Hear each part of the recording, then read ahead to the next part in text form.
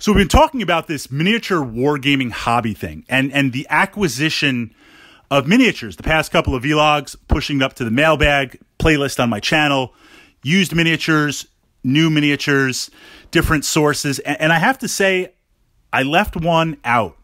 And this is one that I've been exploring more and more.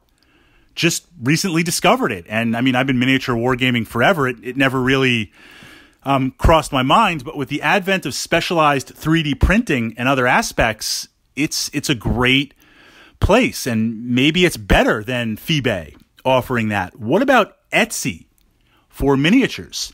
Just using Battletech as an example, there are a number of Battletech enthusiasts printing sanctioned 3D miniatures and tanks, vehicles, terrain, not to mention Battletech aids to track heat and to track movement and aspects of the game, 3D printed. A couple of really nice shops that you can browse, you can check out what they have, see what they have in stock, and the prices are pretty fair.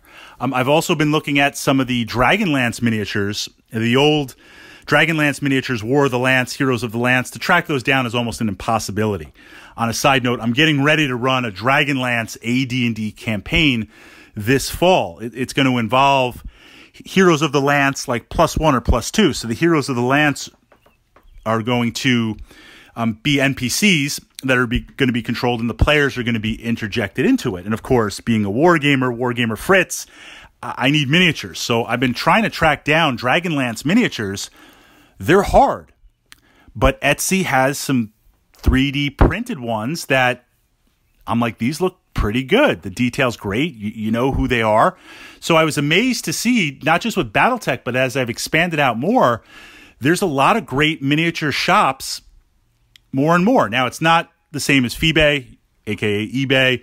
It's not as much as other type of shops or boutique stores that might sell a little bit more direct. But building that checklist, I have to admit, and you guys were great, yes, Etsy for miniatures, it is a possibility, and it is an ever-growing resource in this miniature hobby that we all love.